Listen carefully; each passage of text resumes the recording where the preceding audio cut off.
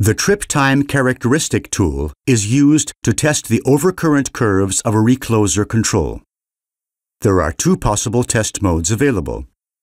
The trip time test only mode is used to test a single curve in the recloser control. In this mode, the software will change the circuit breaker auxiliary contacts back to a closed position after each trip to prevent the controller from locking out. With the full sequence to lockout mode, you can test up to two curves commonly found in a fuse-saving scheme.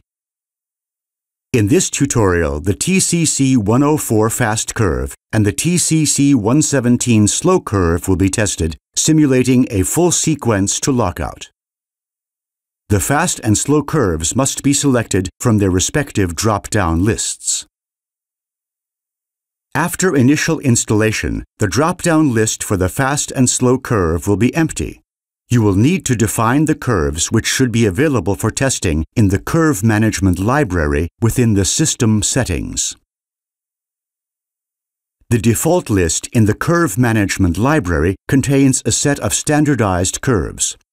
Simply select and add the curves to your default list.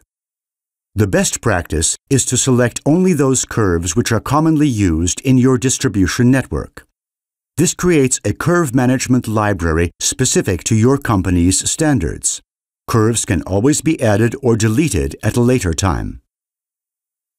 By adding the curves, you can now close the curve management library and select both the fast and slow curves from the drop-down lists.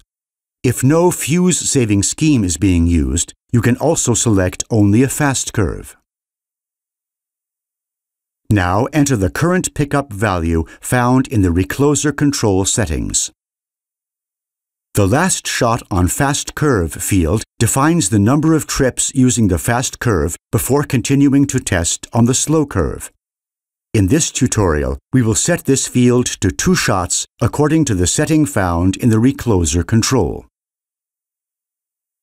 If the curves in your recloser control setting use adders, multipliers, or specify a minimum response time, add the values in the corresponding fields. On the pre-fault screen, the duration of the pre-fault state is defined. During the pre-fault state, the load current specified in the hardware configuration is output on all 3 phases. If you are using voltages, you can adjust the load angle to simulate a real-time load condition. The fault state screen allows you to configure the type of fault which should be simulated.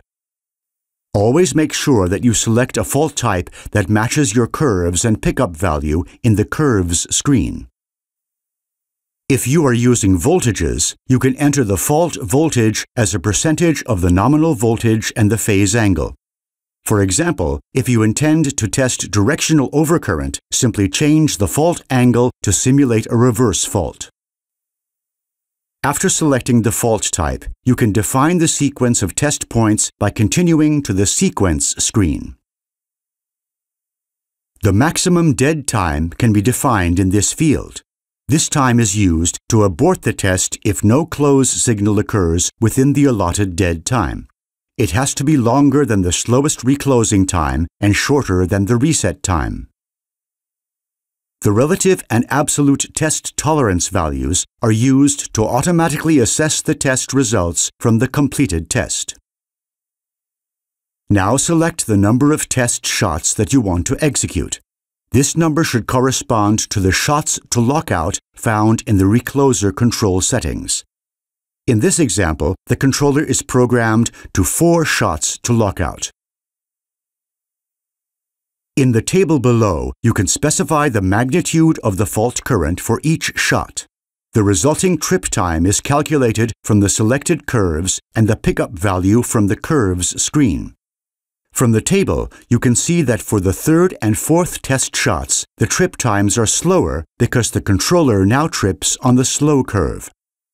This is also visible in the graph, where the test points are shown as plus signs on the curves. After defining all test points and tolerances, you can proceed to the test screen and start the test. If the test results are within the specified tolerance, a green plus indicates a positively assessed result. A red X indicates a failed test result. Once all tests are finished, the outputs switch off automatically. A more detailed view of the graph can be seen by zooming in or moving the blue line. Click into the graph to take a closer look at the measured trip times. Before proceeding with the next test, save the results to a report.